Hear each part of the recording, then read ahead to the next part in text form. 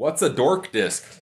This is a dork disc. A dork disc generally goes right behind your cassette, between your cassette and the spokes. The point of the dork disc is in case your derailleur and your chain overshift, go past this large gear, and get stuck between your wheel and the... This then keeps everything from behind here, all your spokes and everything, from blowing up when the chain gets stuck in them.